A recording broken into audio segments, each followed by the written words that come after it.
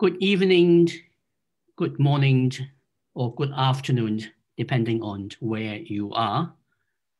My name is Steve Sang. I am the director of the SOAS China Institute, and welcome to another of our weekly webinars on China. We have, as usual, a fantastic speaker, but before I introduce the speaker and the subject, let me just remind you that if you are new to our events, that you will be able to take part in the discussion through the Q&A box at the bottom of the screen. And if you are using the Facebook feed, you will also be able to raise questions, and the questions will be related to me.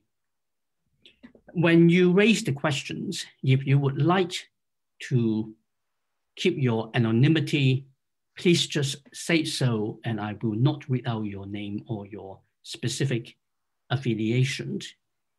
But when you raise the questions, it would be very helpful to me if you would say who you are, whether you are for example, a student at SOAS or somewhere else, or you are a researcher at a different location. It will simply give me a better scope to bring in more questions from a range of people as I move forward in selecting the questions for the speaker. And the speaker is Professor Jessica Chen Weiss, and she is a very distinguished colleague in the political science at Cornell University. She's also the political science editor at the Washington Post Monkey Cage blog and a non-resident senior associate at CSIS in the United States. Jessica received her PhD from the University of California, San Diego, and had taught at Yale University before she relocated and settled at the Cornell University in upstate New York. She has published in many leading journals and is the author of Powerful Patriots, Nationalist Protest in China's Foreign Relations, which was published by Oxford University Press in 2014. And the subject of her presentations today is A World Saved for Autocracy, ? The Domestic Politics of China's Foreign Policy, a subject that, if I may say so, is very close to my heart indeed. Over to you, Jessica. Well, thank you so much, Steve, for that very kind introduction, and thank you all for being here. It's my pleasure to be here. I wish I could be with you in person, but it's wonderful to see folks from near and afar. So I'd like to talk today about my new book project on the domestic politics of Chinese foreign policy. There are, pressing questions I think we face about what China wants and what will China's rise mean for the future of the international order. And I'd like to present to you today a framework that I've developed in conjunction with a colleague, Jeremy Wallace, which is grounded in the domestic politics of authoritarian rule in China and its implications for how China approaches the international order in various different foreign policy domains. A version of this framework and its illustrations will be coming out in a new issue of International Organization later this year. And the broader book project is under contract with Oxford University Press. So I very much look forward to your questions as I'm continuing to develop the manuscript. Of course, in keeping with some of my previous work, I'll talk today a little bit about how China has managed nationalism in its foreign policy and what has this meant for understanding the frequent disconnect between Chinese rhetoric and Chinese behavior. And then I'll conclude with some thoughts about what might lie ahead for US-China relations and the international order more broadly, as well as some policy implications. So first, what does China's rise mean for world politics? An increasingly prevalent view holds that the United States and China are on the precipice of a new Cold War, or perhaps are already in a new Cold War. And in this view, China is a revisionist that seeks to overturn the US hegemony and the existing international order defined as the institutions, norms, and practices that shape international relations and global governance. Others have been more optimistic that China could still be peacefully integrated into the system. And proponents of this view have argued that the US-led order, even as US hegemony fades, has been open enough to accommodate China's rise peacefully, and China has incentives to remain within and contribute to that system, whether rationally or by a process of socialization over time. And a related argument has been that the chief problem in China's rise has been for free riding, that China has not contributed enough. And so in this view, the policies of the past 4 decades of engagement have worked. Proponents of this view note that there has been no war in Asia. Can you imagine the counterfactual since the end of World War II? And particularly, China has not used force since its war with Vietnam. Yet still, in recent years, we have seen far greater variation that I think is missing from these canonical views of China's approach to the international system. Overall, of course, China's authoritarian character is at odds with key aspects of the existing order, particularly the emphasis on individual rights, on universal values, and on rules-based multilateralism. At the same time, China has profited immensely from its participation in the international order and remains in some ways a staunch defender of the Westphalian order on which it was built, and particularly the UN Charter. And at times, we've seen in the past few years, ironically, China seeming even perhaps more committed to preserving aspects of the existing order than the United States under the Trump administration, hence the irony of Xi Jinping appearing to defend globalization and free trade at Davos, or cooperation on the coronavirus at the World Health Assembly. Now, some of this variation, both in China's behavior and in the US approach to the international order, has been documented in an important recent article by Ian Johnston, where he shows that, far from China being, clearly the revisionist power, there's actually a lot of variation in how China interacts with different aspects of the international order. Supportive of some, unsupportive of others, and partially supportive of still others. And he presents a descriptive analysis of this variation in a recent article. And what isn't, I think, fully captured in this, first is an explanation for this variation, as well as China's evolving behavior and approach to different issues, both in terms of its rhetoric, as well as in terms of its behavior. And that far from a Beijing consensus that some have put forward, underneath Xi Jinping's grand slogans of a China dream or shared future for humankind, there's significant issue by issue variation. It has been a conservative defender of some issues like the UN Charter, and has opposed others like the United States, the International Criminal Court, and of course it has rejected the standing of the International Court of Arbitration on the South China Sea. And yet in one of the most important areas of global governance, climate change, we've seen an abrupt reversal from being an obstructionist and laggard power to one that's playing a much more leadership role in this space in just a few years. So how do we account for this variation? So I present a new theoretical framework to explain this variation both across space and over time. And the starting premise of this domestic politics-based argument is that the Chinese Communist Party is, of course, first and foremost concerned with its domestic survival with Xi Jinping at the helm. This is not China's only ambition, it's not the CCP's only ambition, but it's certainly the most important. They can't achieve very much else if not in power. And for decades, the CCP has been deathly afraid of peaceful evolution and democratic contagion. After all, most communist states around the world have collapsed, and the CCP is very afraid of going the way of these others. So its overarching goal is regime survival, a world safe for autocracy, as I've written in Foreign Affairs.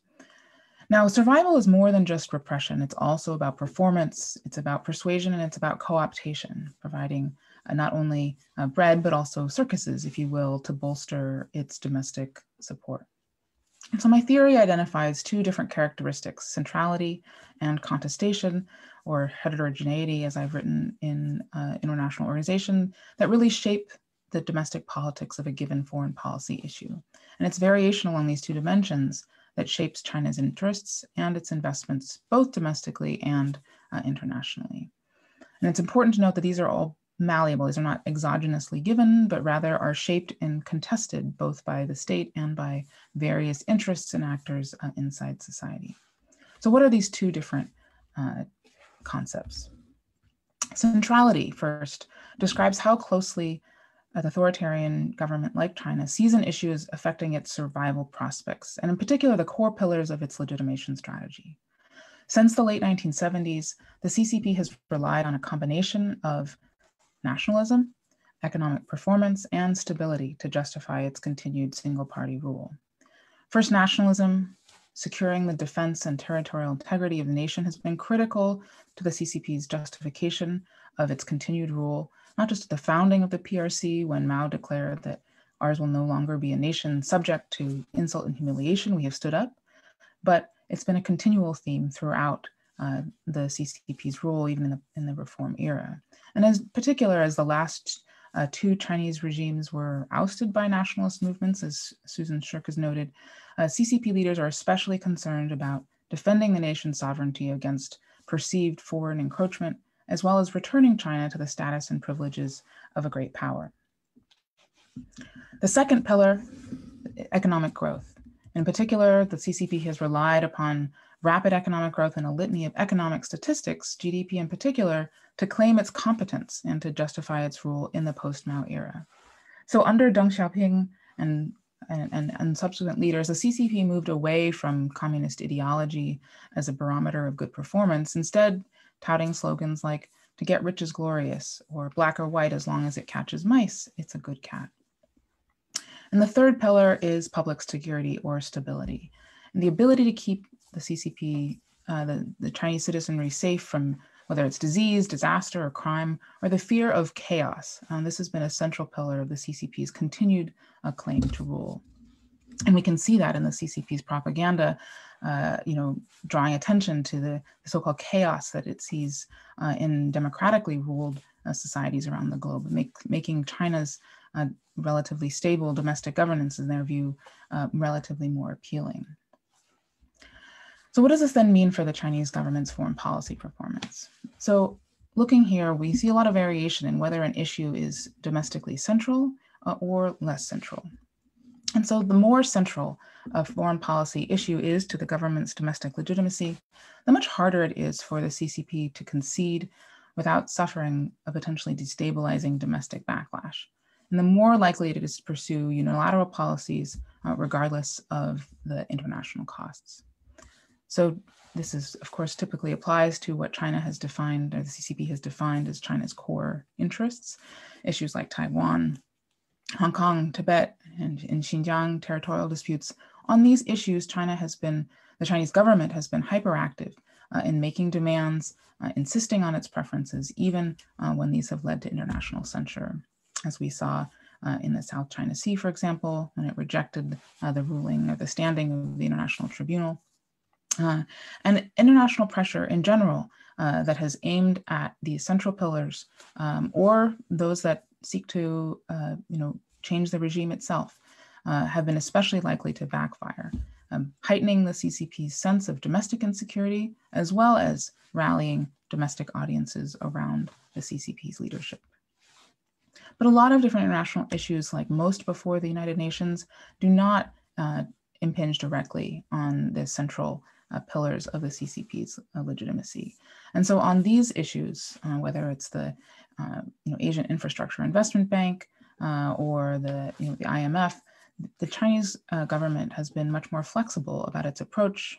For example, moving closer to international practices, including the announcement of a debt sustainability framework in response to criticism of the Belt and Road Initiative, or rhetoric about the environmental and social practices that have accompanied its infrastructural investments.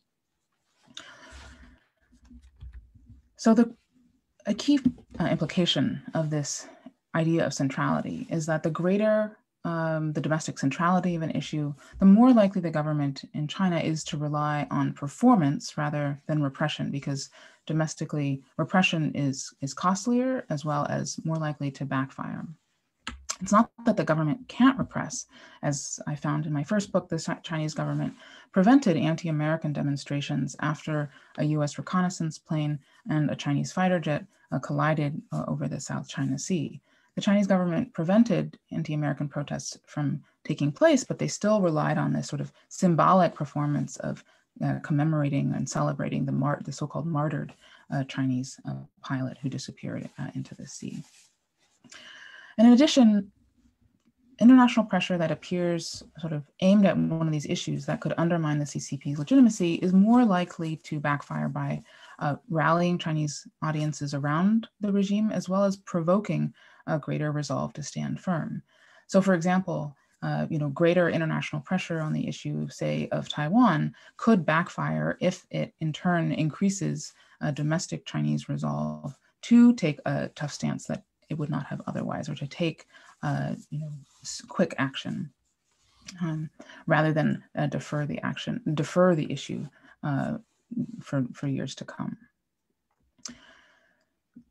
Now, in turn, if you're thinking about this in terms of the international relations theory, this then, the domestic centrality of an issue then affects the government's bargaining position at the international level in the spirit of a two-level game. So this means that on central issues, on issues that the Chinese government is willing to go it alone and pay potentially large costs, they're more likely to have leverage than in the international space to demand international reforms on that issue, or to go outside to build a like-minded coalition of states to advance China's interests in an alternative set of institutions. And so ultimately, whether or not these investments by the Chinese have entailed greater cooperation or conflict with other states in the international order depends on, of course, the prevailing norms and practices, as well as the willingness of other stakeholders to make concessions to China's domestic imperatives. So as Scott Kastner, Margaret Pearson, and Chad Rector put it in their recent book, a rising power's outside options and their indispensability will jointly determine whether or not the rising power will invest in, demand changes to, or passively accept a particular set of norms and practices in global governance. So what we have here with centrality is helping to determine where it is that China will have these outside options. And then in turn, how does that then affect China's leverage or negotiating power within the system? Now, it's important to note that these central pillars, nationalism, growth, and public security, are often in tension with one another. And it's managing these domestic pressures and, if you will, contradictions that the Chinese government faces a number of risks and trade-offs. And so it means that an issue on which the Chinese government places central importance doesn't necessarily mean that the Chinese government is unable to make concessions. It just requires that there be an equally central alternative pillar that is counseling cooperation. So for example, Taylor Fravel in his first book shows that the Chinese Communist Party has been willing to make territorial compromises with neighboring states when it was interested in shoring up its domestic security and control over minority populations along the border. Similarly, China's changing stance on climate is another example of an issue that touches on two different domestic pillars: economic growth, but also public stability, as concerns about air pollution mounted and became a crisis in China. Initially, the Chinese government viewed international efforts to limit carbon emissions as threatening domestic economic growth, and China acted as a spoiler at Copenhagen. But once the scale of the catastrophe became domestically known and galvanized both mass as well as elite outrage, the Chinese government shifted strategies, investing and taking a leadership role in international efforts to limit carbon emissions. And so here it was that public health and stability came to the fore, as Xi Jinping explicitly noted in stating that, if environmental problems are not handled well, they most often easily incite, quote, mass incidents, the Chinese government's term for popular protest. So in international crises, the government often faces a trade-off.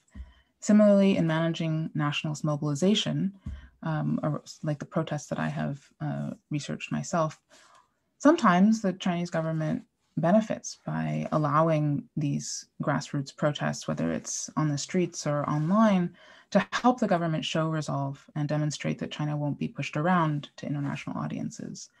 But these nationalist mobilizations also come at a cost to domestic stability.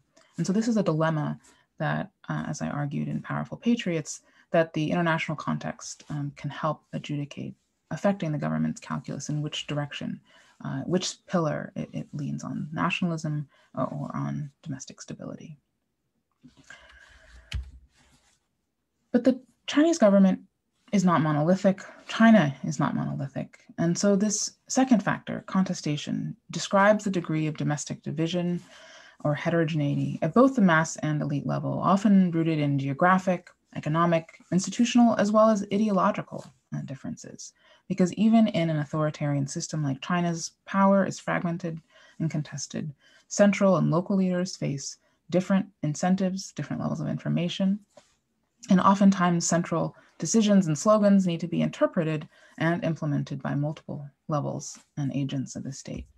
And often we find powerful industries and businesses are far from faithful agents of the state, even if ultimately they are subject to the government's predation, as well as ultimately control or reining in their activities. And so the more contested an international issue is domestically, the more likely we are to see difficulties with implementation and enforcement of China's international commitments. So take the example again of climate. Local officials in China have often resisted central directives to shut down polluting firms, as economic development has remained of primary significance in cadres' promotion evaluations. And Chinese officials and industries have also become quite adept at gaming the system, providing as-if compliance with environmental regulations and incentives. And so when state leaders set out a general direction, but leave many of the specifics to be hashed out, concentrated domestic interests can often dominate both the design as well as the implementation of various policies. So for example, recent research on the Belt and Road Initiative suggests, and as Yuanyuan Ang put it, that his Belt and Road Initiative has really provided an encompassing but vague slogan that has made it easy for domestic interest groups to use a national policy as cover to pursue their own agenda. So let's put these two together. What do centrality and contestation get us? Well, first of all, they don't map neatly onto one another. Some highly central issues are also highly contested. Many issues, in fact, ranging from climate change to trade, exchange rates, internet governance. These are all issues on which there are winners and losers of any particular policy, and oftentimes a lot of domestic agitation over what policy ought to look like. But other highly central issues like Taiwan are not characterized by a great deal of contestation. And this, of course, is in part a feature of the Chinese Communist Party's propaganda efforts, as well as their willingness to kind of patrol the boundaries of domestic discourse and debate. And looking now to the bottom portion of this table, of course, some issues remain sort of characterized by low centrality, not particularly pertinent to the Chinese government's domestic legitimacy, such as most issues before the United Nations. But some of these issues nonetheless implicate a number of different domestic interests, so they're characterized by a higher degree of contestation. So for example, the Iran nuclear deal. Ian Johnston notes that China played an important role in the Iran nuclear deal, for example, helping to design a key reactor to reduce Iran's future plutonium output. But at the same time, China also failed to halt the export of particular missile technologies due to the well-connected interests of a particular arms exporter. Now, one thing that's missing from any kind of static table like this is the significant movement as domestic actors try to manipulate the apparent centrality of a particular issue.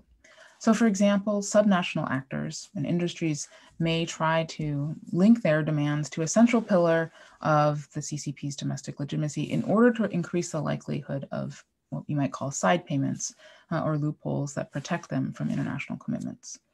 So in a bidding war for central government attention, subnational actors that are able successfully to sort of magnify the centrality of their interests are then more likely to succeed than those whose demands are still seen as relatively peripheral or parochial.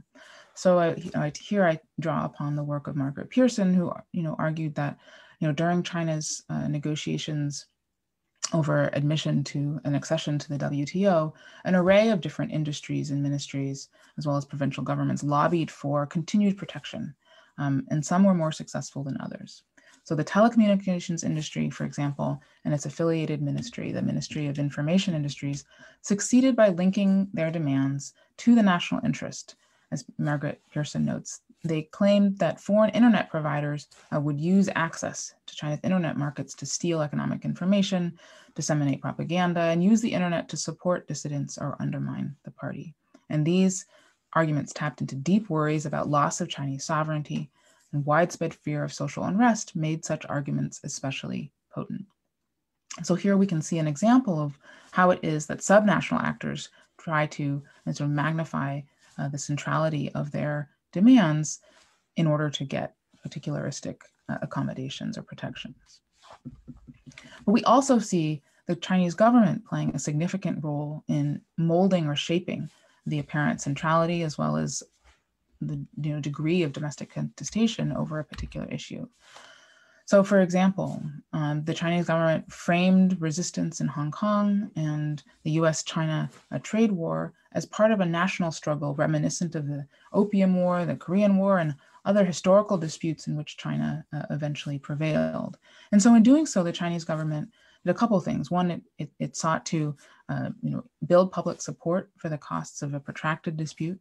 It sought to raise the domestic cost of international concessions, and it tried to signal its intent to stand firm against foreign pressure, increasing the centrality, but also diminishing the space for contestation over this issue, right? Rather than making this an issue about the winners and losers of a trade war, this was now about a national struggle against foreign pressure to keep China down.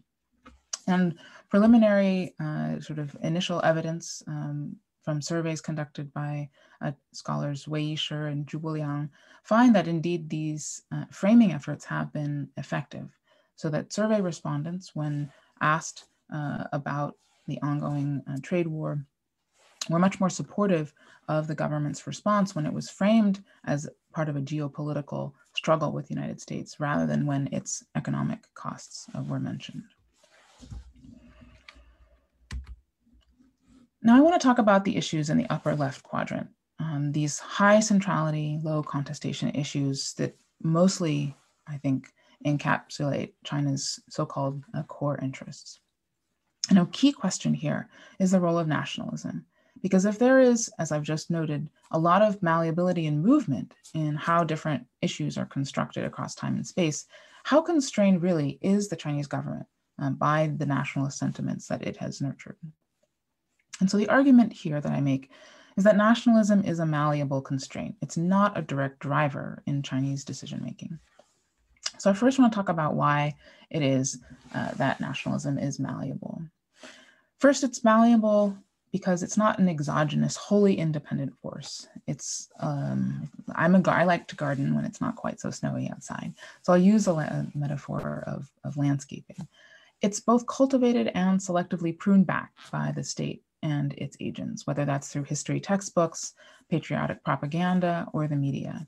And over time, the gardener can cultivate, can renovate, or even extend the landscape. But this is hard work once, especially, a particular strand of nationalism has grown extensive roots in society and become established.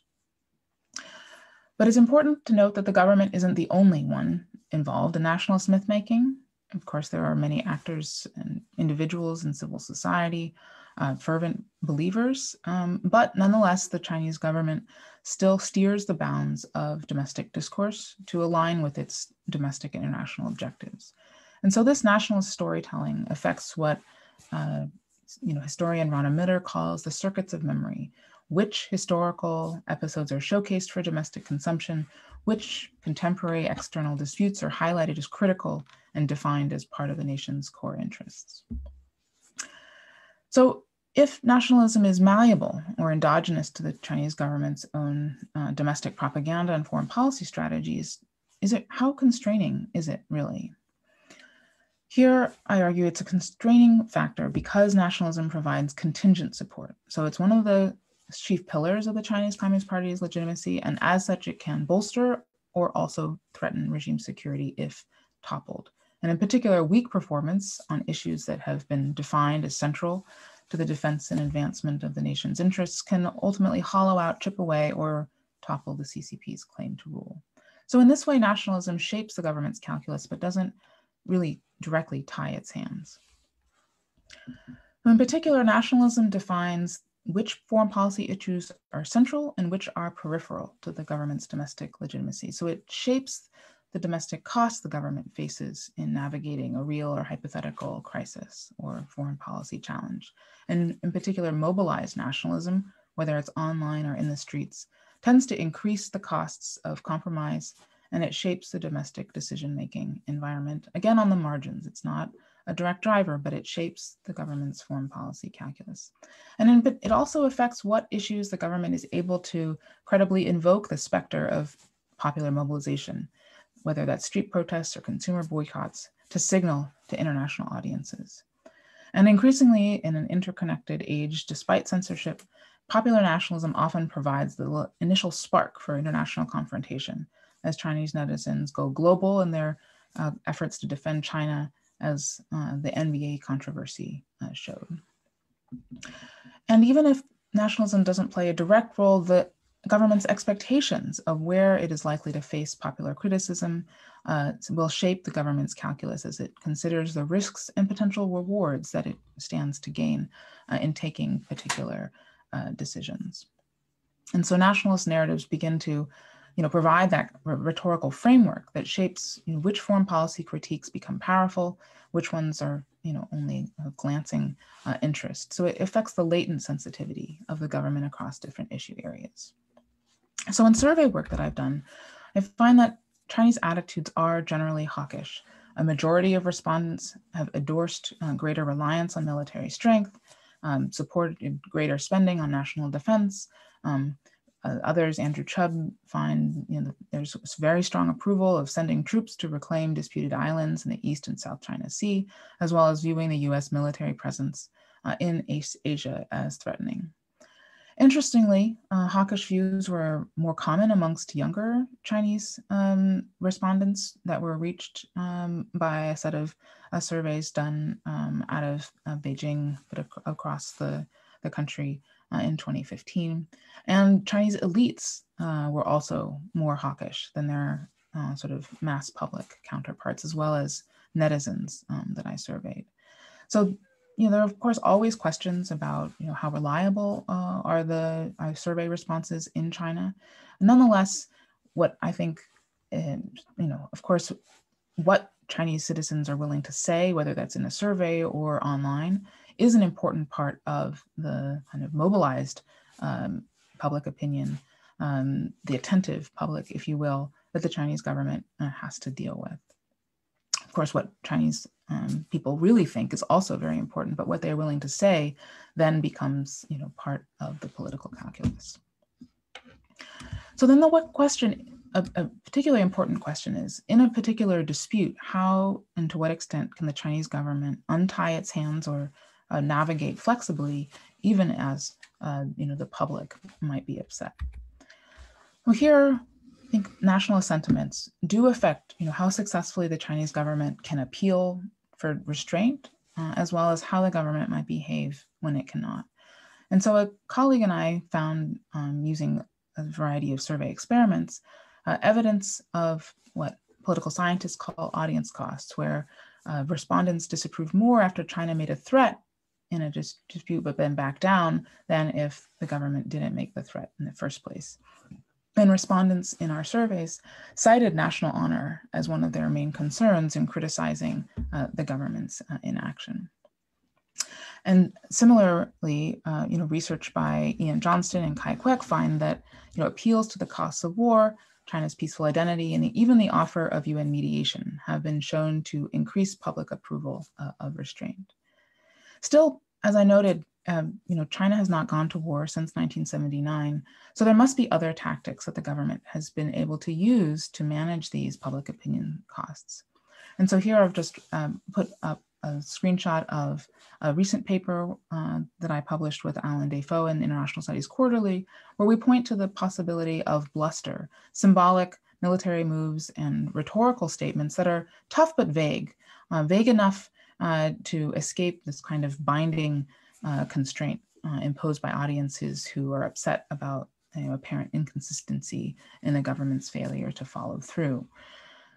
And so, this is one tactic that can be used, but there are still, I think, limits to how much the government can manage these domestic costs of restraint. So in a follow-up study, we looked at the real-time effect of US freedom of navigation operations in the South China Sea to pick up the effect of all this Chinese bluster, but the actual effect of these real-time patrols. And we found an increase in Chinese public disapproval, suggesting that the government does face pressure in such an instance to behave and respond rather than exercise restraint at the moment. So even though the Chinese government largely exercised a military restraint, it did so at some domestic cost, suggesting that over the long term, these kinds of actions can provoke greater resolve amongst the Chinese public to do more in the future.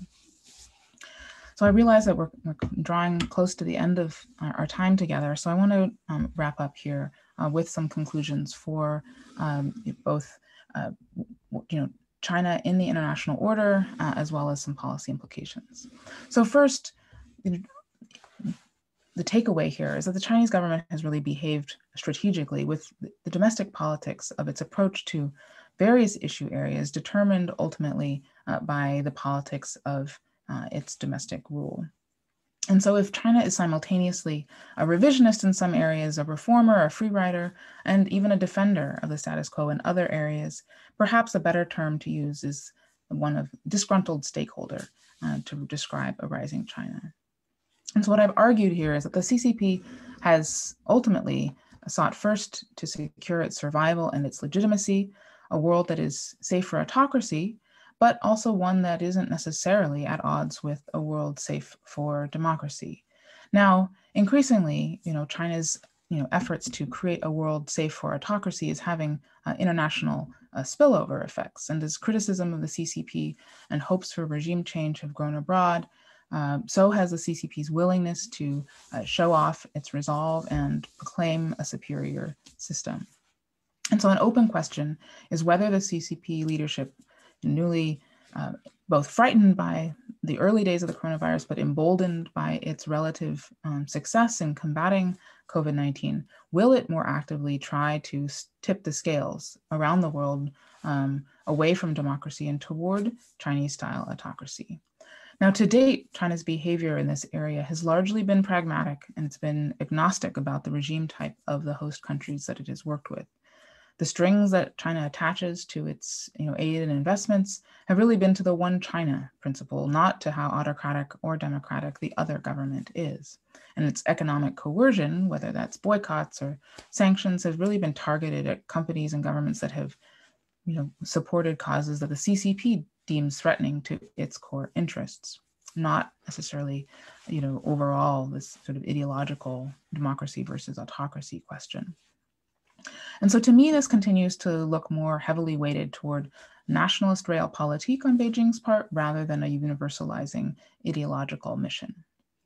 And of course, this could change. And one of the things that I'm concerned about is that an overly ideological approach on the part of whether it's the United States or it's liberal democracies in Europe is that the more ideological the approach taken toward China, the more likely it will inflame Chinese regime insecurities and perhaps encourage the CCP to play an even more offensive strategy in trying to defend itself at home.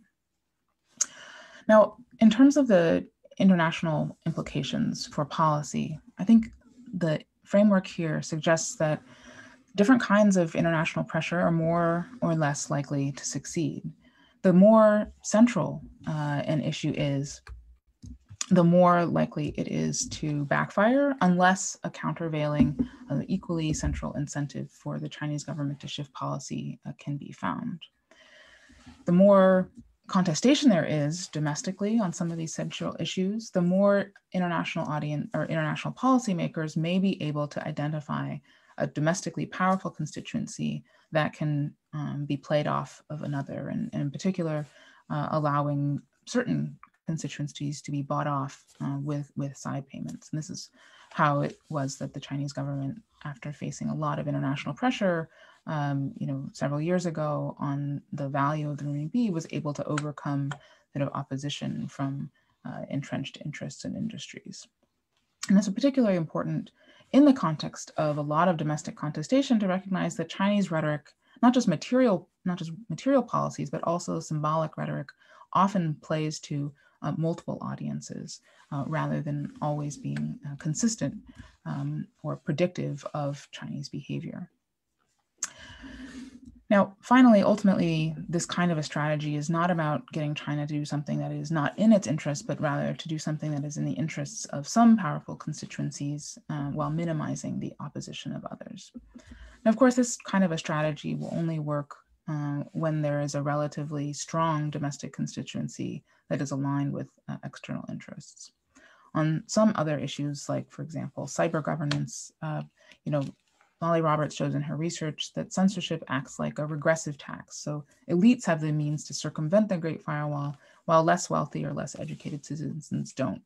Up to half of the internet population isn't even aware of the Great Firewall's existence. So in such a case where the powerful aren't suffering and the less powerful have little ability to mobilize to demand change, that's not an issue on which you're likely to be able to use these domestic divisions to galvanize kind of an alignment for reform. So taking stock, ultimately, what does this mean for the future of international order?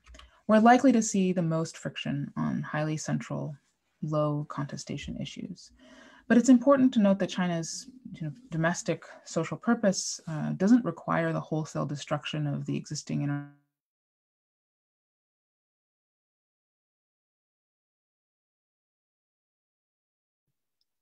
Jessica, we lost your voice.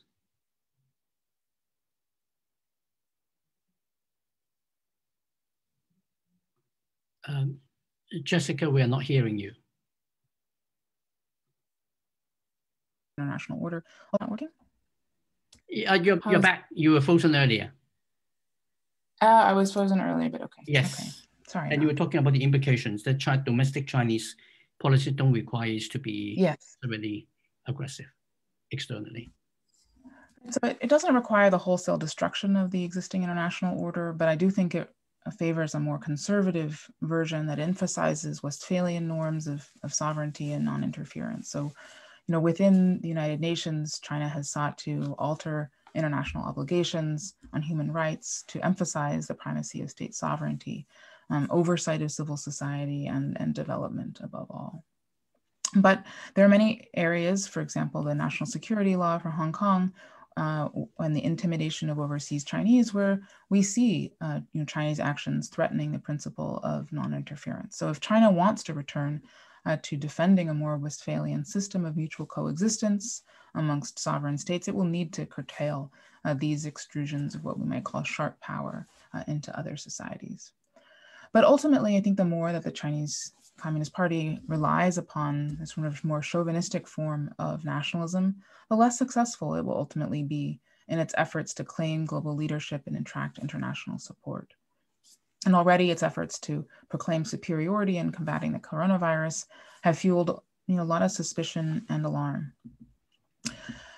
Now, of course, I think that other countries are also at risk of pursuing an equally nationalistic strategy. And so in an op-ed in the New York Times, I warned against the United States trying to, quote, out China China.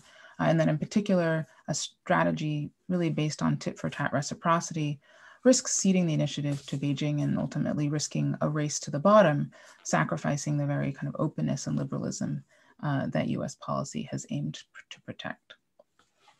So with that, I think I'll conclude and really appreciate your attention and look forward to all the many questions I see coming in. Well, thank you very much, Jessica, for your very, very thoughtful and indeed thought-provoking presentation.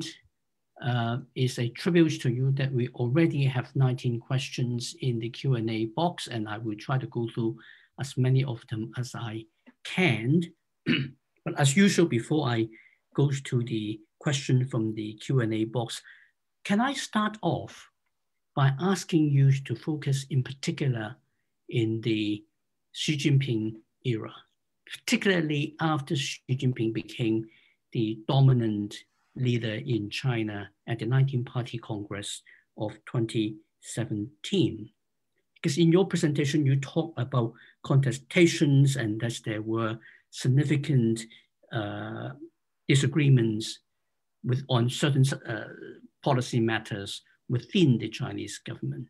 My question to you is, while that would apply if we look at the reform period generally, but if we only look at the period since the 19th Party Congress, when Xi Jinping becomes the dominant leader in China, what are the areas of contestations that we still see under Xi Jinping, and who are the leaders within the Chinese leadership who contested on those specific foreign policy issues against the express wishes and policy guidelines of Xi Jinping?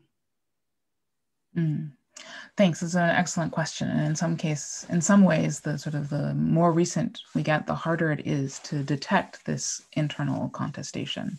And I don't mean to say that there are, established, factions that are driving policy.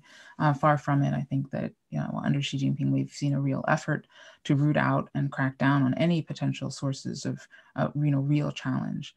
Nonetheless, I think that desire to preempt or respond to and diffuse any particular threats to Xi Jinping's authority does have a policy component. It's not just about eliminating people, but it's also about getting ahead of and preventing potential sources of consternation or concern.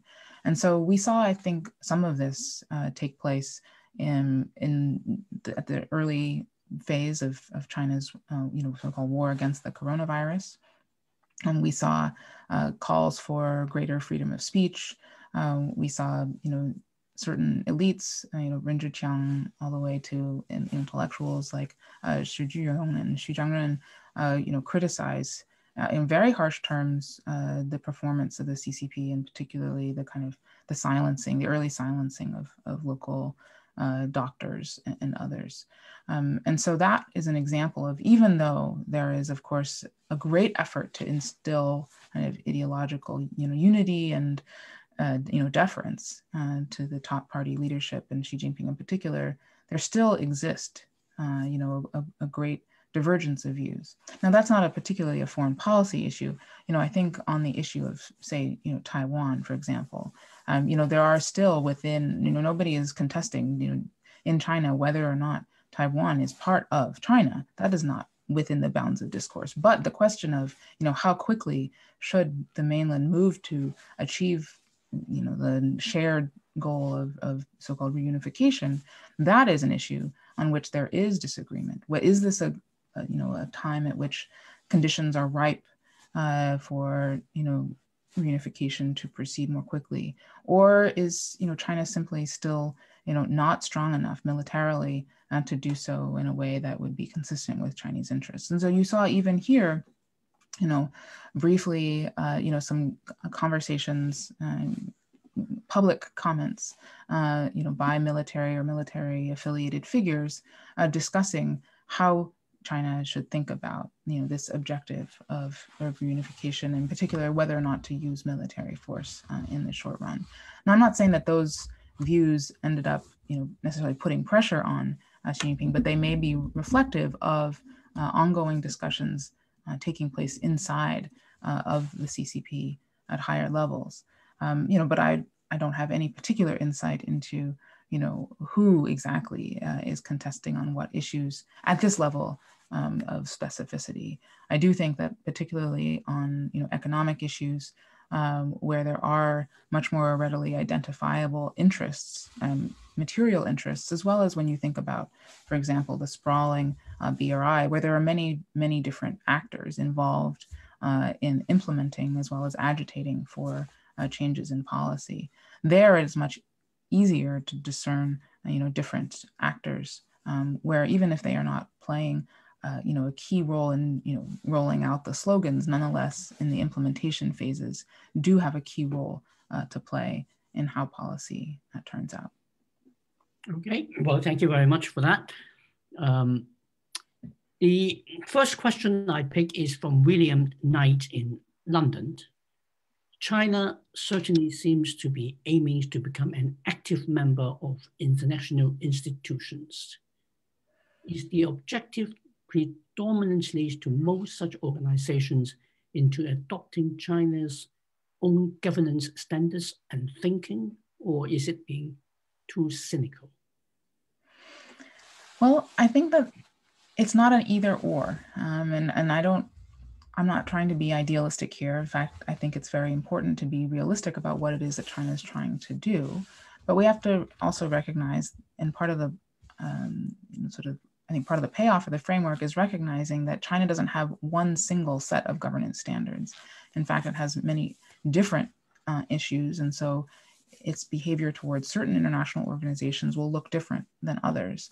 And so in some areas, such as thinking about human rights, universal values, yes, there's definitely an attempt to move those norms and standards away from the sort of post-Cold War liberal interventionist mold toward one that is much more deferential to the host states, in particular the government's interests and wishes.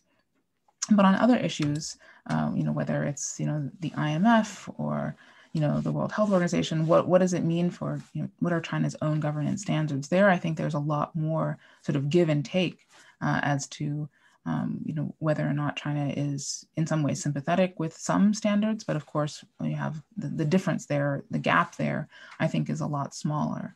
And so it's different from, trying to recreate, I think, other institutions in China's own image. Again, the intensity of China's preferences, I think we again have to go back to the domestic centrality of a particular issue set.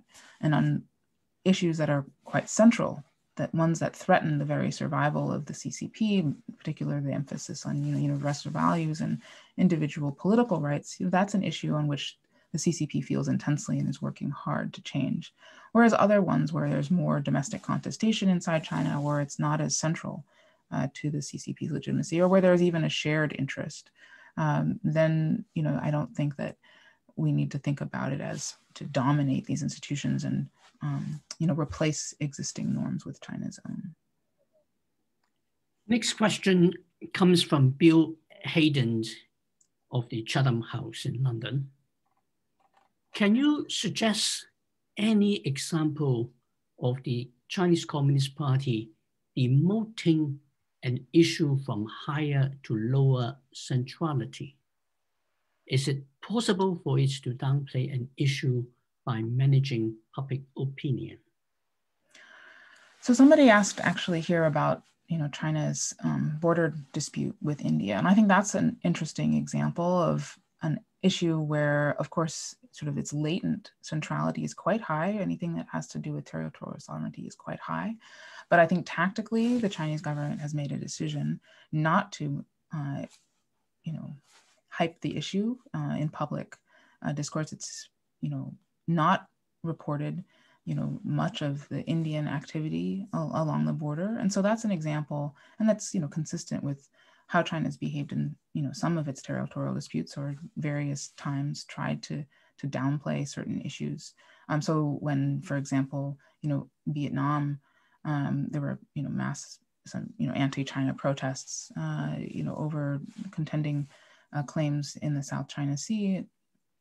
China did not allow reciprocal anti-Vietnamese protests, and relative to the dispute with the Philippines, Vietnamese, that dispute was given much lower profile in the Chinese media. So even on issues that there is kind of a high degree of latent centrality, we do see, I think, the Chinese government demoting some of these issues, and for various reasons. And so, drawing upon the work that I did for my first book, sometimes economic ties, especially throughout for example, the 1990s, China was much more interested in fostering kind of a conducive external international environment, and downplayed certain territorial disputes, and kind of kept a lid on grassroots mobilization. So we do see, I think, malleability even in this area. Next question comes from Alana Tang. You mentioned that China has not used force since the Vietnam incident of 1979. And yet, just recently, there are border incidents between China and India where forces were actually used. China similarly has established new foreign military bases, clearly expanding and exposing its hard power more dramatically. How do you reconcile this with your claim? So to be clear, my claim was that the Chinese government has been able to resist, many of the most hawkish voices that it faces, from online netizens or hawkish, military affiliated scholars or retired generals. Not that the Chinese government has not been willing to use, military or paramilitary force. So these are different claims, and it is important to note that China has largely, with the exception of the recent border clashes in the Himalayas, largely kept the defense of its territorial claims below the threshold of sort of outright open military force. It is it's often termed sort of gray zone coercion, where it is clearly efforts by the state to advance its interests and shore up its military presence, or civilian presence, or it's like for paramilitary presence, but nonetheless has done so in a way that it tries to and has largely successfully avoided provoking an all-out military confrontation. And so I say that largely to underscore the importance of looking at how it is that the Chinese government has managed and in some ways accommodated or pacified, appeased, I guess you would say, appeased these domestically hawkish or nationalistic voices, often through a few different means. One is through what I've called bluster, right, which is a lot of tough, emotionally resonant rhetoric, but that nonetheless leaves the government with substantial leeway, not to de-escalate, but to postpone any final reckoning, as well as direct attention to the sort of longer term ways in which the Chinese government is planning to defend Chinese interests, while resisting kind of the short-term pressure to take rash action. Next question from Freddie Bainbridge. How would you locate Xinjiang within China's foreign and domestic policy framework?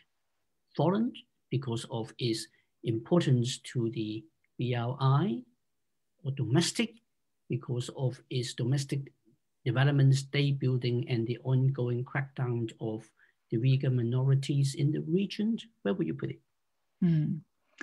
So like most issues, there isn't a clean line between domestic and foreign. Many domestic issues have an international component, and even if the Chinese government would see Xinjiang as a purely domestic issue, nonetheless it has as you note, a connection to China's international objectives, whether that's in terms of security or economic ties. Now, ultimately, I think the Chinese government sees this largely through the lens of domestic stability. I don't see very much evidence that international kind of considerations, or whether it's sanctions or supply chain concerns, I don't see very much evidence that foreign censure or criticism, that blowback is having a whole lot of impact on ultimately the CCP's, in my view, misguided, but nonetheless, what they see is their effort to shore up control in this region. Okay, next questions come from Dan Wang. What do you think overall is China's own perception towards China's role in the international system? In particular, underlines that it's not just about the rhetorics of what Chinese leaders have to say, but how China actually perceives its own role. Well, there is, of course, no singular China. And so I think this question ultimately has to be, what is Xi Jinping's view of China's role? Because I think there are indeed a lot of different views on what role, China ought to play. Some aspire to, a Chinese kind of international hegemony. Others, I think, are much more willing to see China playing a shared leadership role in a system that is, of course, much more receptive and respectful of, the CCP's continued leadership at home and in the international system. And others, would like to see China be, a much more liberal state itself, and much more bound by rules, and much more, open and less dominated by the party state. So it is, I think, any definitive even answer that I could give you now, I think, is also subject to change. And we've seen, I think, although there is this spectrum of opinion, I do think that right now the equilibrium, as potentially changing as it is, really does, and it's reflected, I think, in kind of the rhetoric, really, because there's, you see on the one hand an increased willingness by leaders like Xi Jinping to talk about the example China can provide for the world, but nonetheless to continue to reassure outsiders that China does not seek to export or its model or force others to copy it. There is a continued emphasis at the international level on this diversity of different systems.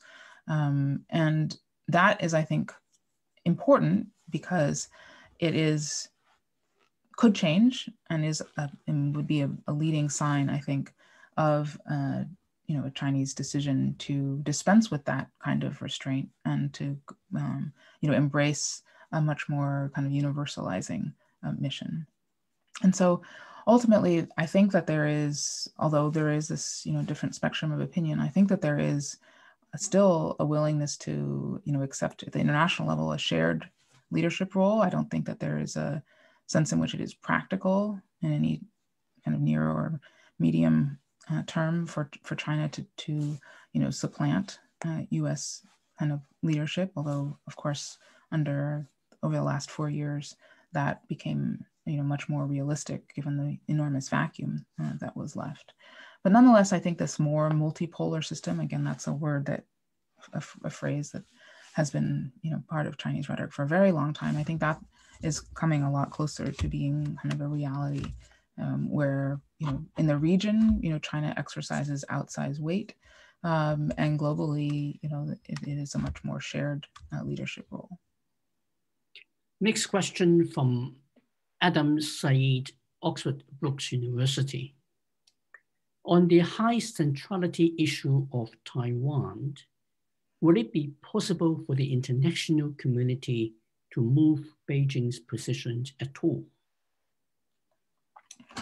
I think it would be very difficult for the outside community to move how it is that China sees an issue as being central or peripheral.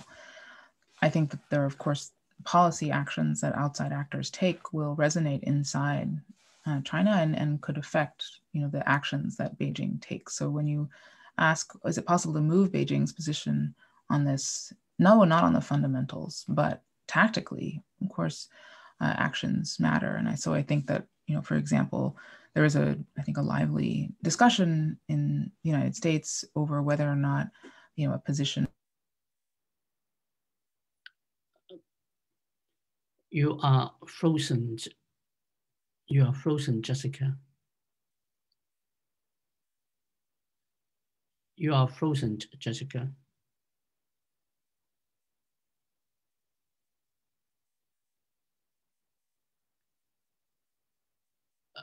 Jessica, can you hear me? Sorry, you were frozen earlier. Yes, I see that now. Sorry. Yeah. Well, don't worry about it. I think we got the gist of your answer there anyway. The next question comes from our Facebook feed. It's a rather long question, so if you could bear with me while I read that out. And it comes from PJ Lim, a SOAS alumni. Assertive Chinese foreign policy, such as territorial claims in South China Sea, alongside the confrontational public rhetoric employed in the wolf warrior diplomacy, tends to alienate both foreign governments and foreign public opinion. Why then does the CCP leadership continue to follow such a course of action? I mean, there are more details, but if you could address that. Yeah, I think it's a very good question. I think that it reveals that right now, I think a couple of things. One, internationally, that China would rather be feared than loved. Right? There's not been a lot of course correction in terms of the so-called wolf warrior diplomacy.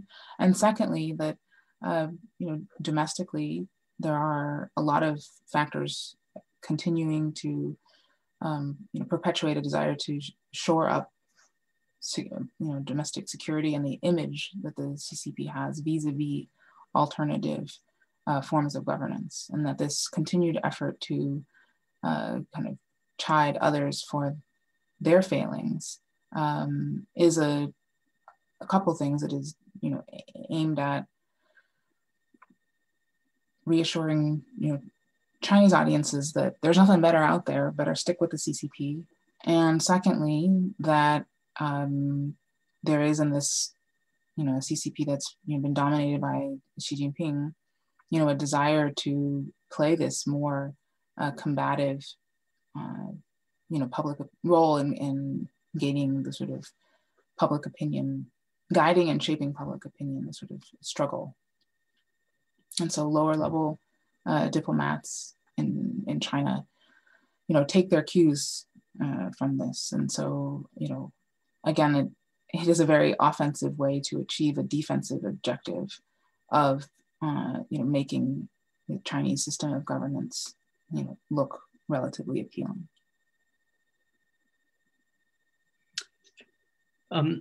Next question I pick comes from Graham Hutchings, who is an associate at the Oxford China Center and also an honorary professor at University of Nottingham.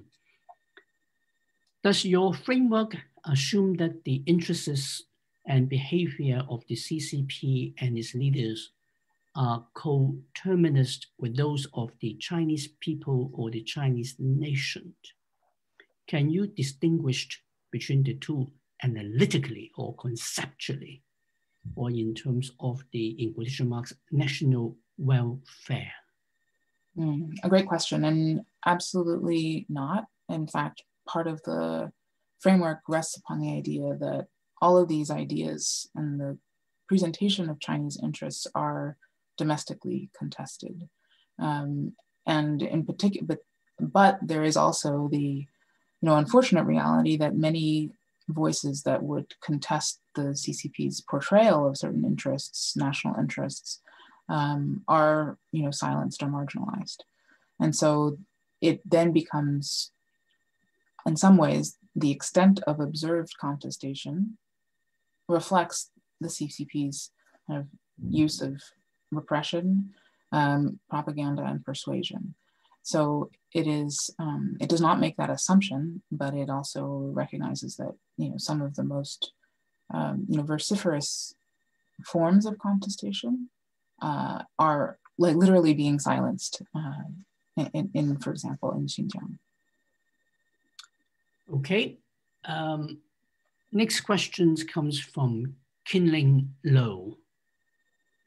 What do you think are the most immediate domestic issues that China is dealing with, which will be reflected in China's foreign policies in the very near future?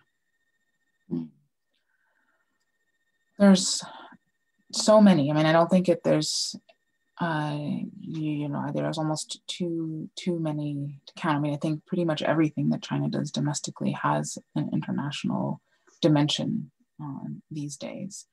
There is certainly, it is not just domestic affects the international, but the international affects domestic. And so, for example, the idea of dual circulation, and I think the CCP's recognition that the international, trend toward some form of decoupling or national resilience in key strategic industries has led the Chinese government to similarly take measures to strengthen domestic innovation and reduce potentially catastrophic reliance on inputs to Chinese growth in industry.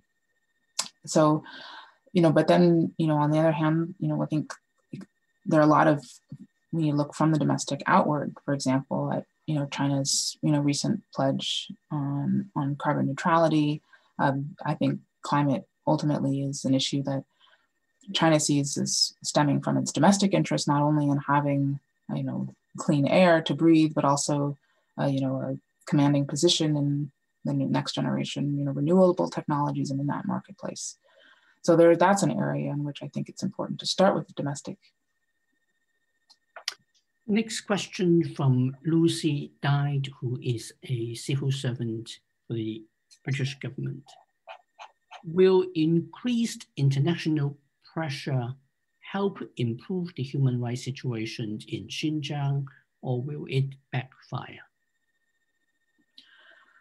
Unfortunately, I think that this is an area in which it is more likely to backfire, but there are different ways in which one might try to get creative about trying to alleviate the suffering of those inside China, such as, improving opportunities for those impressed inside China to seek asylum or refuge outside.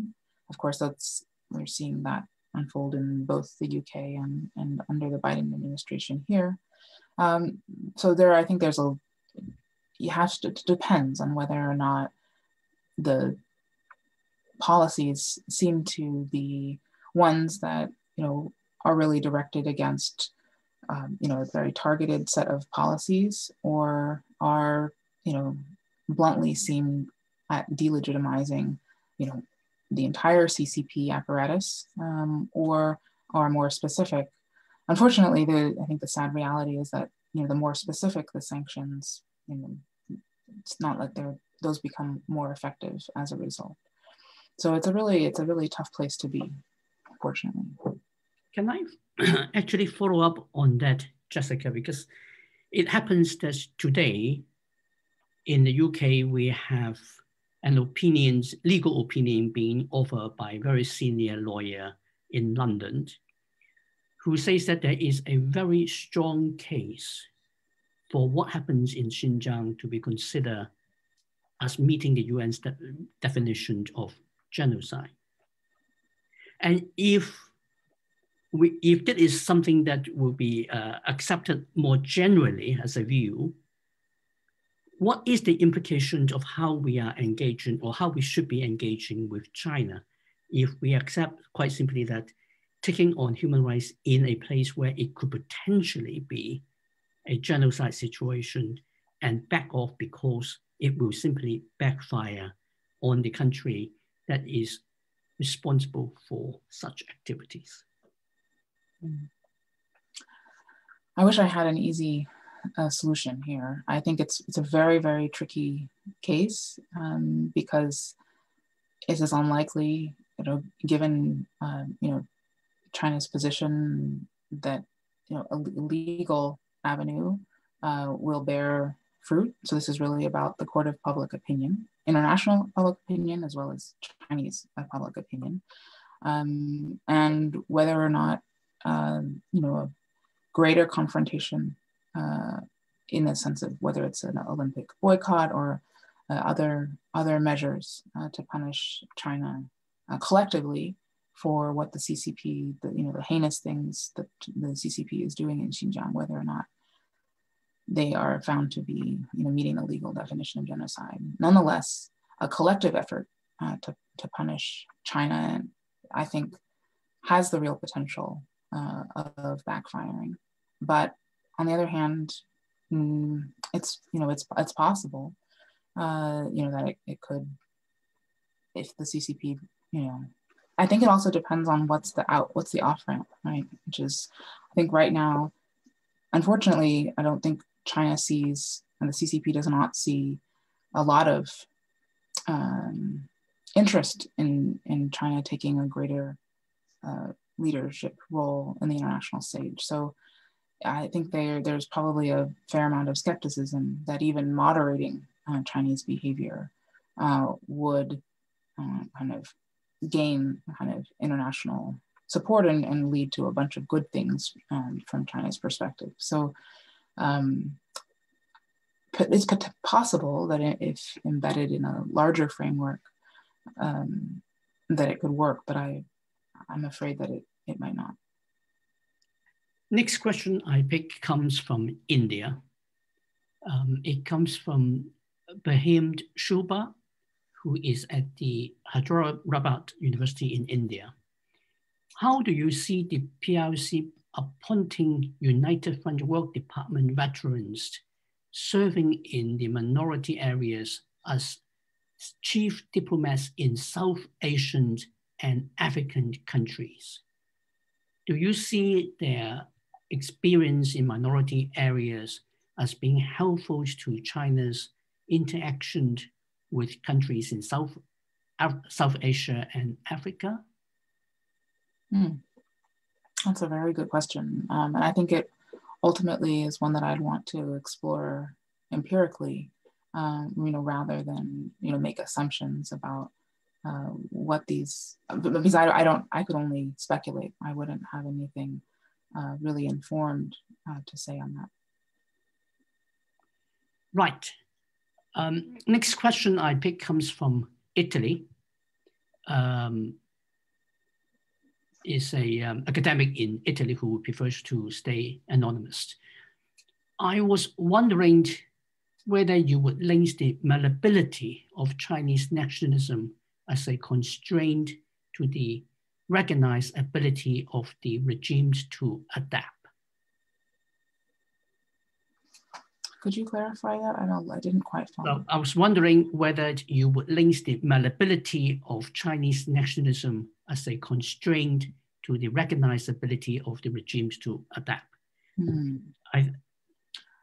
So I do think that, as I said, that the nationalism is a strategic choice, an investment that the Chinese government has made. And it is one that should, the CCP wish to signal a more reassuring attitude, they could change what is taught in schools, what is taught in history books. Now, I think it is interesting, and I was, in full transparency, have a review essay coming out in Foreign Affairs on Rana Rader's new book, where the CCP has increasingly portrayed China as present at the creation of the post-war international order.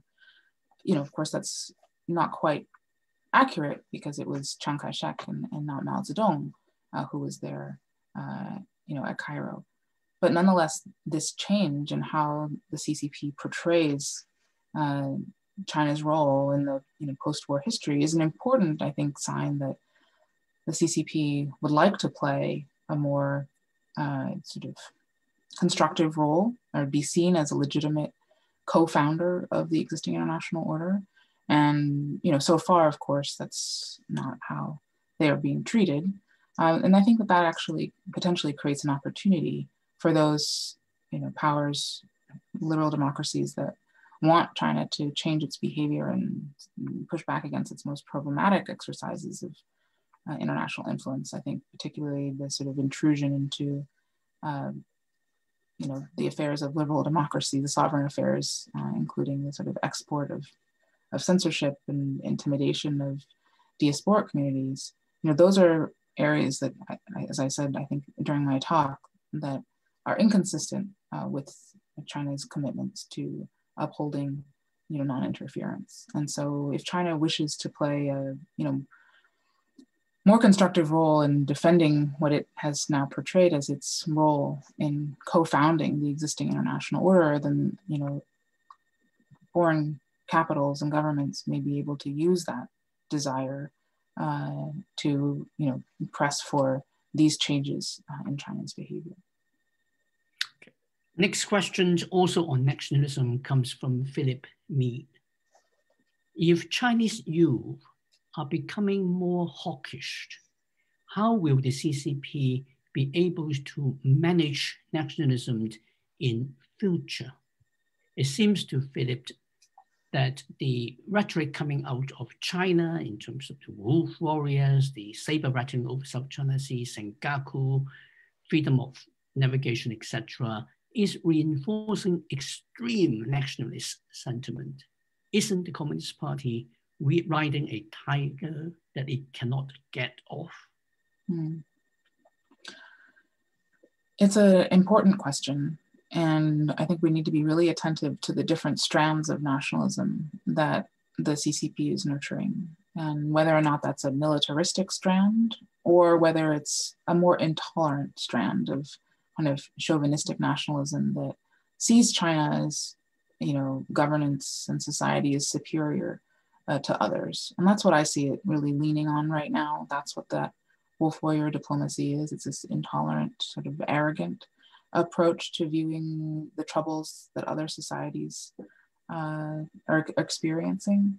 I would be, so that's worrisome, but it's also different from the kind of nationalism that says, everybody should be ruled by China and, Vietnam is next, right? And I don't think that that's the kind of nationalism that we are seeing. It's not a territorially expansionist nationalism, but it is a very, chauvinistic nationalism, one that, despite the CCP's rhetoric about, the beauty of a diversity of civilizations, is really, quite condescending toward others.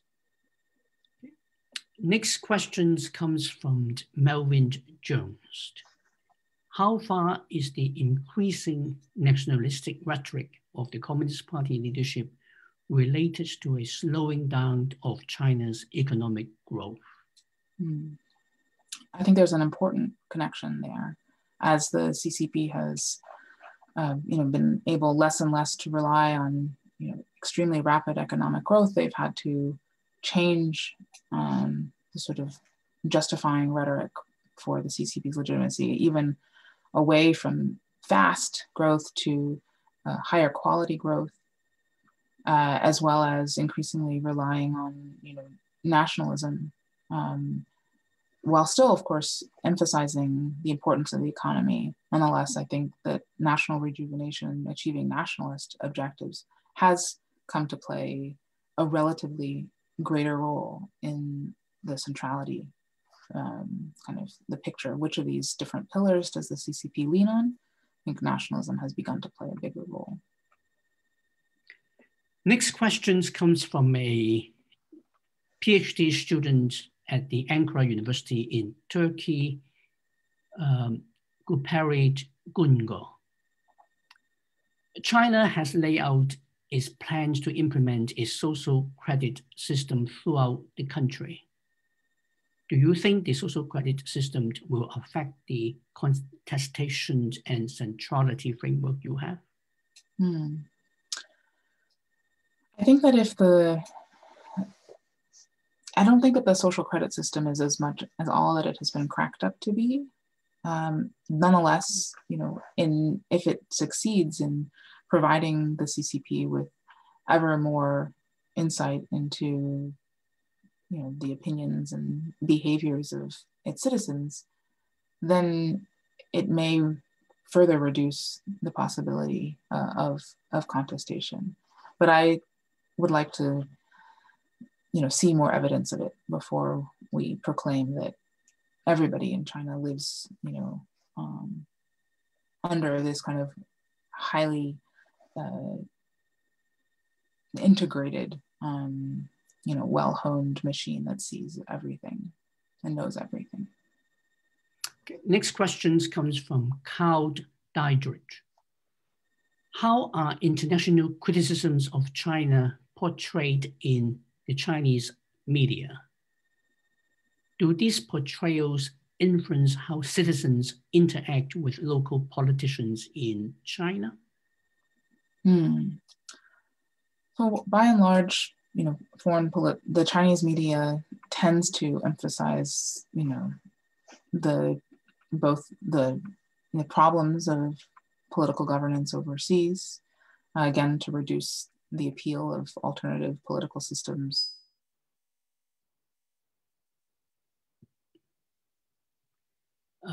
You are frozen again, Jessica.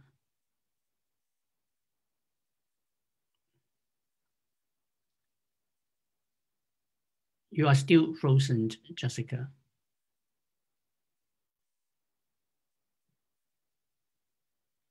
Particularly liberal democracy. You were frozen back? A bit, Jessica. Sorry about that. Can't get a break today. Well, one of those things. So in general, I'm not sure what you last heard me say, but in general, the Chinese media have portrayed foreign political systems in a negative light and jumped at every opportunity to point out the hypocrisy in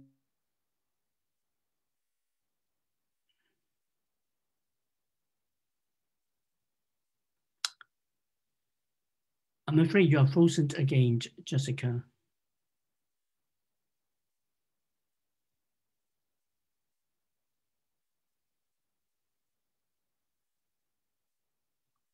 You are still frozen. Foreign criticisms. Okay, here we are. Sorry, you were frozen again. Oh, no. No, since we only got 2 minutes left, I think I'll move on to the next and last question, which is also about media, but I suspect you can give a fairly short answer to that. And this comes from Lara Shearer, a student at Cambridge University. She would like to ask you your opinion on the portrayal of China in the Western media. Do you think it is fair, or do you see it as being biased? That's a really good and important question. There is an abundance of really good reporting about China. Whether it is biased or not, I think that there is, on some issues, there are some inaccuracies or have been inaccuracies, particularly in the coverage of, we just talked about the social credit system, for example, where there is a tendency to report or have reporting framed in a particular way. Those headlines could be, they're all leaning in one direction. And we don't see quite so much, diversity of views sometimes. Even if within a given article, there may be diversity of views, the headline leans in a particular direction. So I do think that there is, I'm not sure whether this amounts to bias, but I do think that there is a fair amount of herd mentality where a particular interpretation gains speed or traction. And I think Ian Johnston has done a lot of work on memes in foreign, not just reporting, but also popular or public discourse amongst think tanks and others, where sometimes a particular conventional view isn't subject to quite as much empirical scrutiny. And I think that the evidentiary basis, if you will, for some of the arguments is not given as much rigorous consideration. So similarly, like the debt trap narrative, for example, I think there are some academics, particularly Deborah Brodigan and Meg Rithmeyer, have a new piece in The Atlantic, again, trying to push back against this narrative, which was really rested on one port in Sri Lanka. And it's particularly, I think, difficult when those narratives are taken up by particular governments and then shape policy, because the underlying reality, sometimes, the facts are lost when the narratives take hold. And so I don't know that I would go so far as to say the media are biased, but I do think that it's imperative for readers as well as producers of knowledge in the media to read everything with a little bit more, recognize that when everything is pointing in one direction and we don't hear from, there are no questions asked or uncertainties allowed for, that might be a red flag that we might want to take into consideration. Okay, well, thank you very much, Jessica. I'm afraid that we have run out of time, and I must apologize to those of you who have raised questions that I have not been able to fit into Jessica. And I also need to apologize to you for the breaking up of part of the webinar. We will look into that and hope to see if there's anything we can do about that to avoid the same problem recurring. With that, just let me thank you again, Jessica, Professor Chen, Weiss, for your fantastic presentation and very engaging conversations and discussions with our students and friends. Thank you and goodbye. Thanks, it's been a pleasure.